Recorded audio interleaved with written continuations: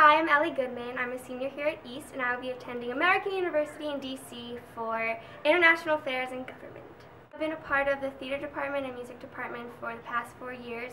I did the Jewish Culture Club my freshman year, and then became more involved in the theater department and music department by becoming vice president of our Thespian Society, secretary of East Singers, and just doing a lot of the one-acts, coffee house, the fall show, spring musical, lab theaters, all the other concerts that we've been doing.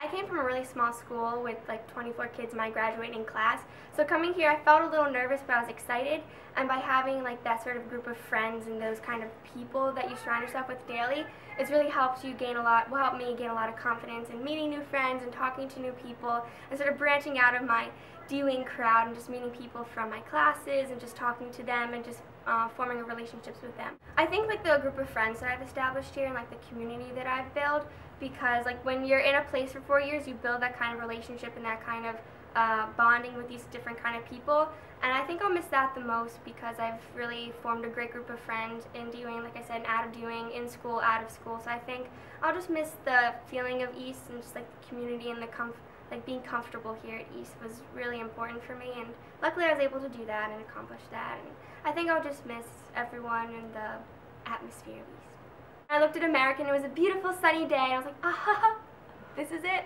It sort of reminded me of East though, because the community is so strong and the group of friends that you see walking around, you see that they have such a great relationship with each other, and I can't wait to come into that atmosphere and that environment where I can make new friends so easily like I've done here at East. Yeah, I think everyone's a little nervous for going out into the world and becoming so independent from your parents and from just like I said, the atmosphere here at East.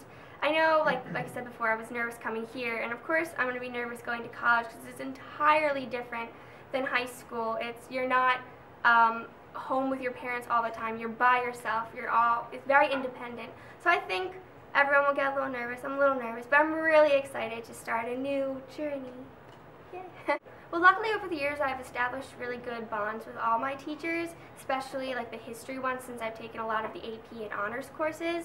I've gotten really close with my music teachers here, Mr. Weaver here.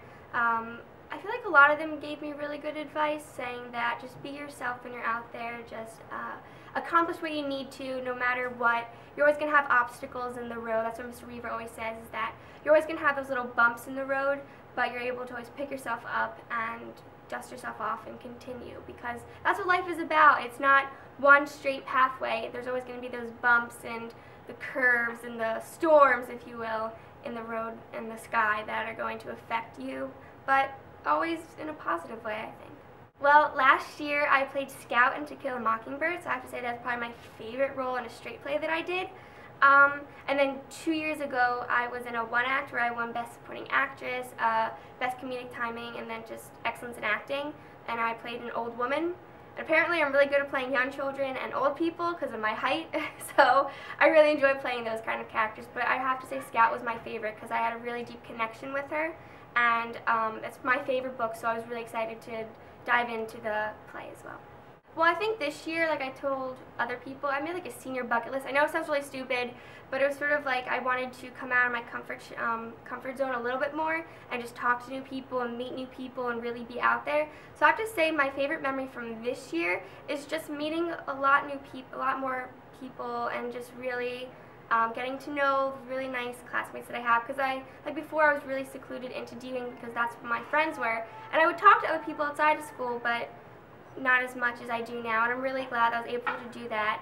Yeah, I think personally I started to bond more my senior year than the other years, because I think the realization that you won't be here next year finally hits you, and you figure, wow, this is the last time I'll ever be able to connect with these kind of people and your classmates. So I think for me, I wanted to go out and just meet as many new people as I have and just become friendly with everyone. That sounds really weird, but, and just, I think, yeah, senior year, people think, wow, I won't be here much longer. I only have 9 months left of my high school experience, so people want to get in as much as they have. Like Mr. Weaver says, what I gave I had, what I kept I lost forever.